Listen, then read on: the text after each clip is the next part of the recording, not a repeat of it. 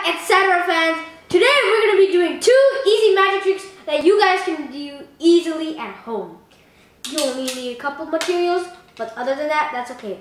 By the way, if you guys noticed my t-shirt, in the first video I said that I will wear a t-shirt every video. Well, yes, well, hopefully I can. But once we get into 300 subscribers, I will be buying a new custom-made t-shirt with my channel name on it. So guys, subscribe and hit that bell notification button because you don't want to miss my awesome videos. Getting on with the video. First, what you need is a piece of paper. Nothing fishy about it, so we're good. And nickel, it actually doesn't matter whatever coin you use.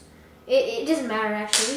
And this kind of round container, like, it doesn't matter wherever you get this. You can get this at Home Depot. Just kidding.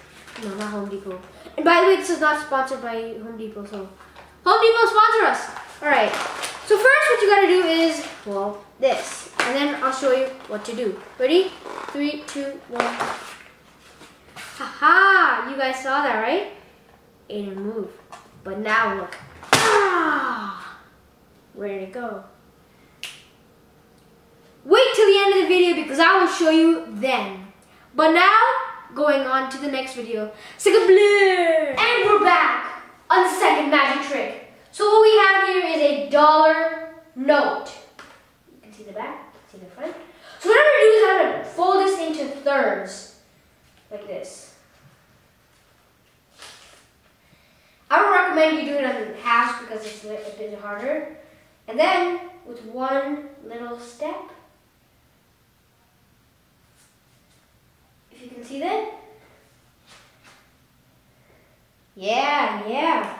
I'll show you how to do it. Alright, so now I'll show you how to do it. If you guys were like, whoa! Well, great. Now I'll show you how to do it. So what you will have is, you actually have a quarter in my hand. If you see that, great. If you didn't see it, well, that's also great. So you actually have your quarter like this, and just put your thumb here, so it won't really cover anything up. So you just place the the nickel right here, and then you cover it. So it looks like you're just holding a normal dollar bill. So then you want to distract them so they don't really notice. So then you divide it into thirds. So you can't really see that, right? Yeah, you can't really see that.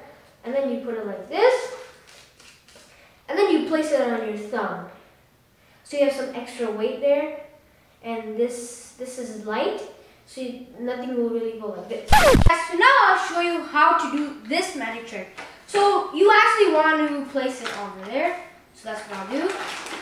Okay? So you want some coverage here, and as you can see, some pillows here. So you know what that means. Yeah, exactly. Get a good look at it. So we have it in here, but you want to go behind and quickly drop it. Now you don't want to have your hand tight so it doesn't come off. You want to have it loose, so it easily comes out. But you also want to maintain that shape, otherwise they'll think something's happening. So then, easy as that. Bye guys, and subscribe!